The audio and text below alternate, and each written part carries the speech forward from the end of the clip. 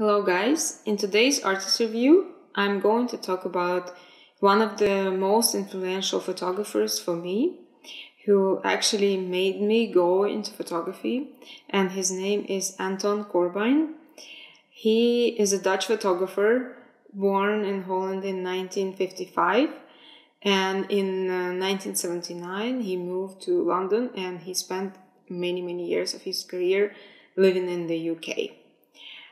So I'm sure you guys have seen a lot of his work. You might have not known it was him, but his work is really recognizable. And to this day, he still inspires me as a person and as a photographer, film director, film video maker. And so he does a lot of amazing things.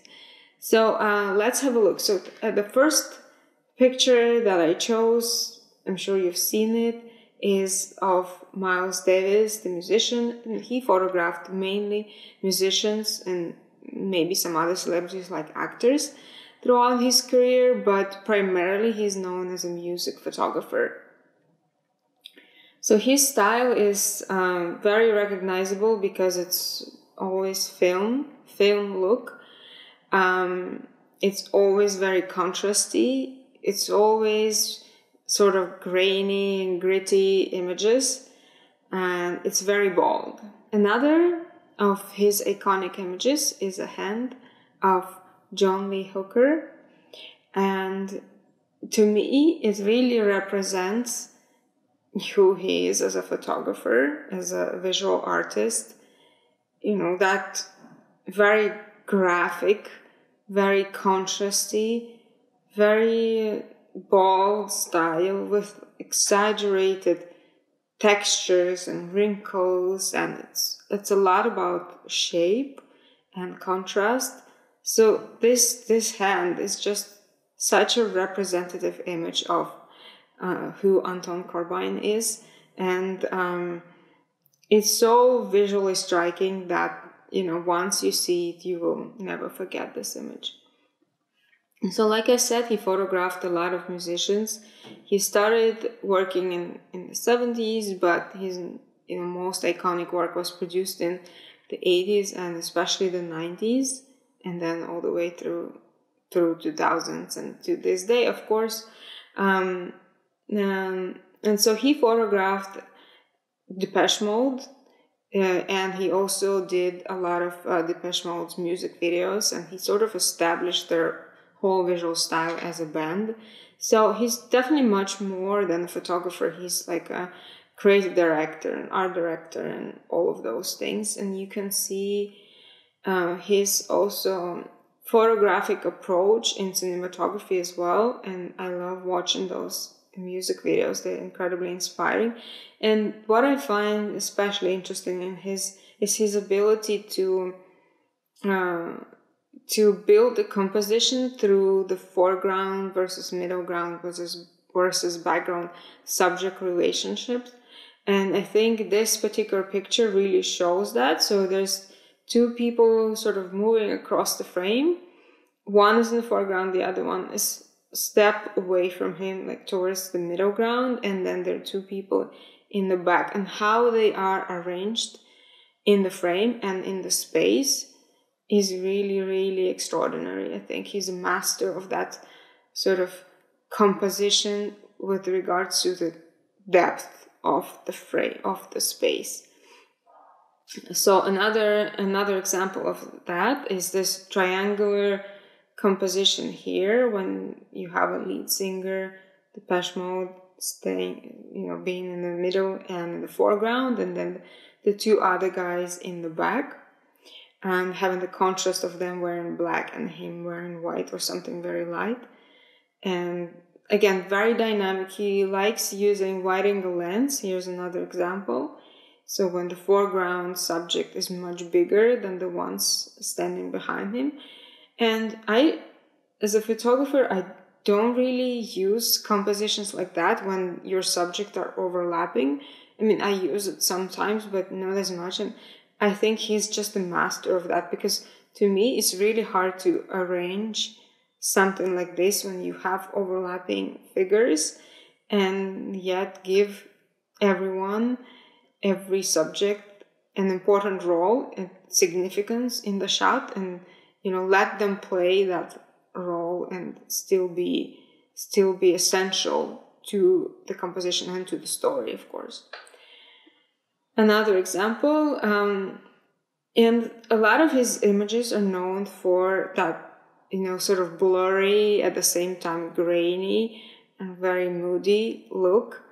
And what is really great that he was able to establish that aesthetic so early on. And in his interviews, he says, when he started just in the 70s, there was maybe like one picture in a year that he really liked and felt that it was him. In the 80s, the number of pictures that he could qualify as himself, as me, grew significantly. And then, finally, he refined his style so perfectly that any shoot that he would go and do, everyone would recognize that it was his work. And this is really, really amazing because he works more as an artist, like any kind of, painter, director, or anyone, rather than a documentary photographer or portrait photographer. So to him is self-expression as well. This is, I actually don't know, but I think it's a still from one of his videos for Depeche Mode. And it's so contrasty and so grainy and so just graphic and artistic that I just love this shot. And a lot of time he actually uses more sort of a flat light, but he adds contrast with just, the fact that he uses film and the way he develops and prints it. But in some of his work, you can see also very contrasty lighting and a brighter background and a darker subject against a brighter background. So this is just an example of that. And then I wanted to show you some portraits that are more environmental portraits, and maybe more traditional in a way that they weren't set up, and he just was with the subject on location somewhere and just snapped that moment. And it's really interesting to see how he's still able to bring out his own style and his own character, even though nothing is set up, nothing is prepared for him here. He was just with Johnny Rotten from Sex Pistols here, maybe in his house or somebody else's house, and he just took the shot, and it still looks like Anton Corbijn. And it's really amazing. And I can say the same about this picture of the same subject on a different location, but with the same photographer, and it still looks like him. It still is his style and his grain and his contrast and this expression of, it's always a really bold expression, or very, it can be an intimate moment, it can be a very special moment, but it's still gonna be a very outstanding emotion and expression that he's somehow able to get out of his subjects. He also worked a lot with Tom Waits, who is, a very,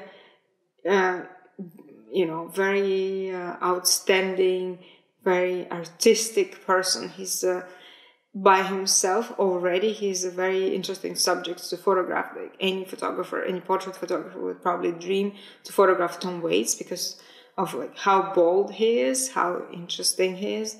And so, this collaboration of these two unique people really proved to be extremely fruitful, and I just love the shots that they created together.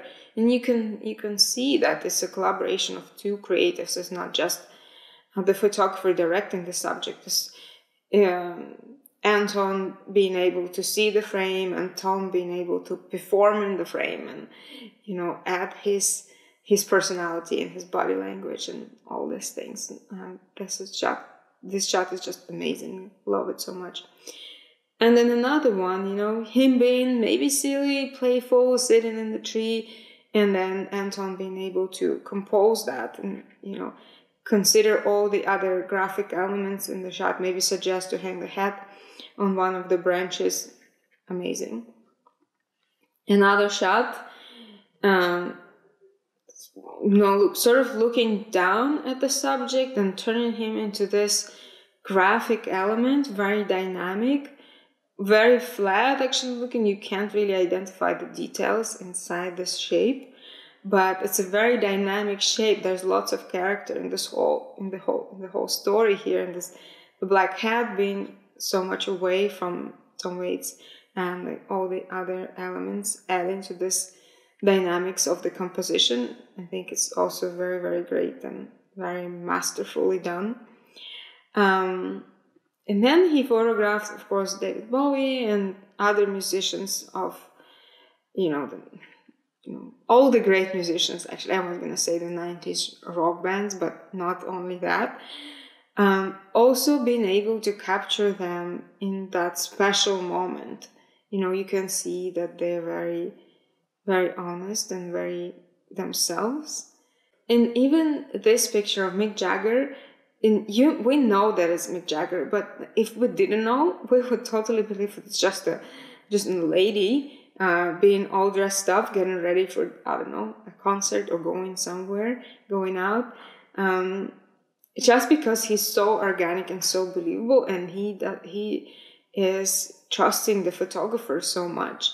And when I read interviews with Anton Corbijn, and he described his approach to his subject, he says that he never shows up with a big team on set.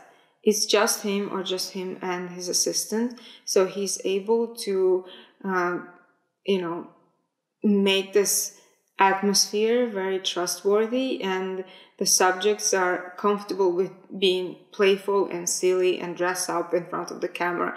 They don't feel the pressure so much because it's sort of very friendly, and he becomes very friendly with them and creates that atmosphere that they trust him. And so just wanted to show you a few more shots of female musicians. This is Johnny Mitchell and this is PJ Harvey. Also really beautiful shots and so emotional and so honest, and again in his style, although every person is so quite different in front of the camera, but you can also see the photographer. And so I wanted to end with his quote, which I find really, really important for any photographer, any artist working these days. I have always felt that if you take a picture of a person, the picture not only has to say something about that particular person, but also say something about the photographer. Why else would you have one photographer take this picture and not the other? So the challenging part is taking a photograph that stands out, also producing an end result that doesn't resemble anything you've seen before. I think that says it all. Just think about it when you take your next project, when you photograph your next project and work on it, that it has to say something, not about just the subject, but about you as a person.